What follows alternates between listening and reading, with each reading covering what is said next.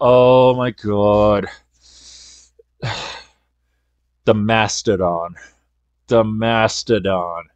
The worst of the worst. Oh my. Ugh. I don't want to talk about this one because I've talked about it numerous times as to how horrible it is, but it has to be said. That Mastodon is a joke. The worst joke in history.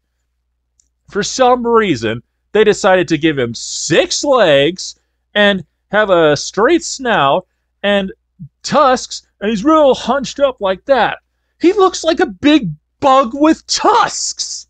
That's what he looks like. A bug with tusks. He doesn't look anything like a mastodon.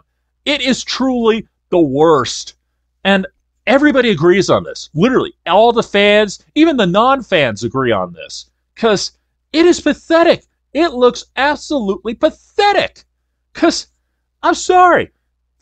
Granted, it's supposed to be alien technology, but they said that it's supposed to copy the most powerful things of the time, which was dinosaurs. And do they really look truly like dinosaurs? No, not quite. The Tyrannosaurus is pretty close to make comparisons. Saber-tooth tiger, yeah. Pterodactyl, I would say so. Triceratops has the head right, but the mastodon doesn't look anything like it.